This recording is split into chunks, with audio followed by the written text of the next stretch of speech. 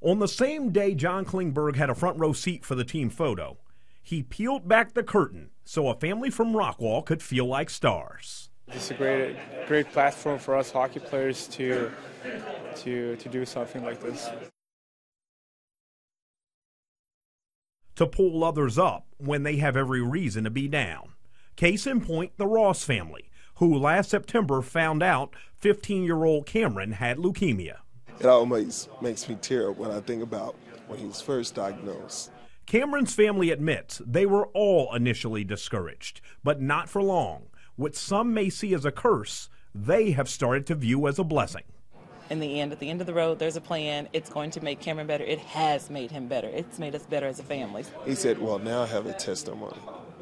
So that inspired me.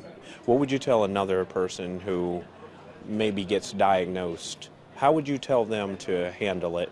And what advice would you give them? To keep their head up, because it'll be over one day. Klingberg is doing his best to make sure the Rosses are not walking this journey alone through his partnership with Flashes of Hope, a nonprofit which creates uplifting portraits of children fighting a life-threatening illness. I don't know what he's going through. I can only imagine, but I can't imagine how tough it is.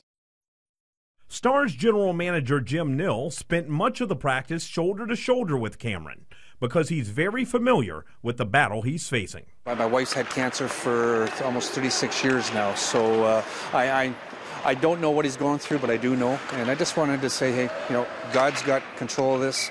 He's a great young man. He's got a great perspective on it, and he's going to be a shining light to a lot of people. And while Cameron says he'll probably never play the sport of hockey, he never has to take the ice to understand how much of a power play this whole experience was. And normally, he says, I'm okay. And today he's like, oh, I feel great. Like, I'm ready. So I think this is really lifting him up a lot. While Cameron Ross continues treatment, he can be confident knowing he has an entire team behind him. Keith Russell, CBS 11 Sports.